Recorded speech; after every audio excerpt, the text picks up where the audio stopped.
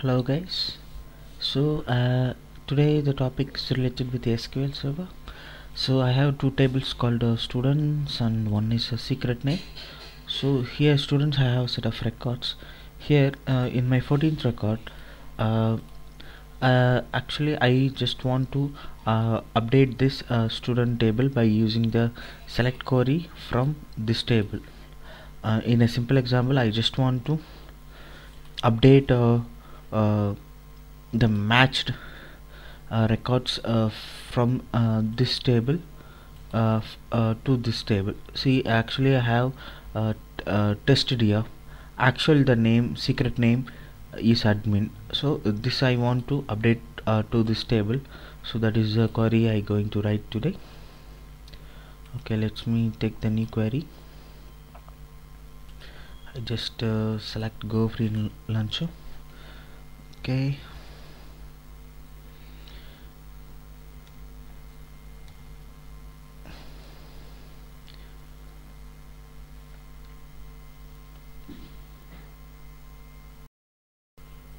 okay, now I going to write the select query.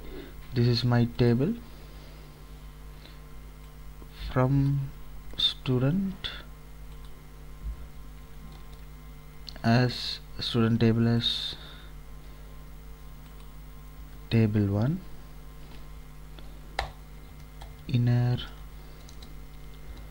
join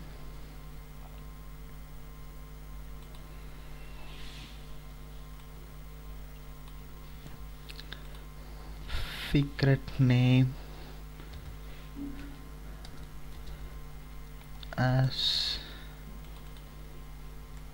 table 2 on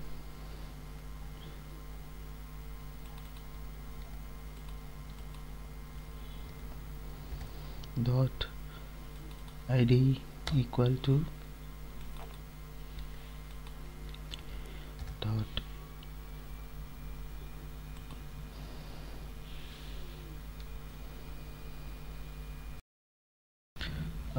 table do